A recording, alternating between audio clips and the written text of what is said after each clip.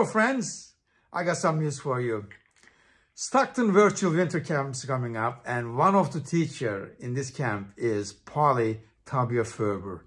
She's an excellent teacher, excellent musician. Some of you guys know her, some of you guys don't know her.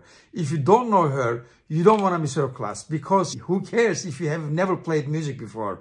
She'll make you a musician. She has an excellent technique and she's wonderful.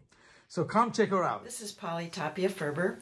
I'm happy to announce that I will be leading a session at the January Stockton camp called Rhythm and Drumming for Folk Dancers. If you've ever been curious about the interesting rhythms in international folk dance music, this session might be of interest to you.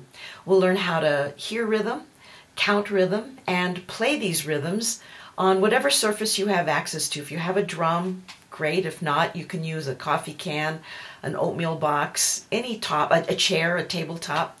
And we'll be using tunes that you are very familiar with, beloved tunes that you've already done folk dancing to. There will be 2 sessions, session 1 and session 2, and they will be continuous. So if you can do both, you would get the most out of the session by doing both. I'll provide a chart for you.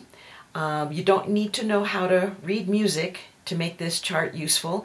What it will do is it will help us kind of keep track of what we're doing, and you can always refer back to it after the session. So I hope you'll join me if you're interested in playing rhythm, hearing rhythm, to the music that you already dance to. This class might be fun for you. I hope to see you there. Bye-bye.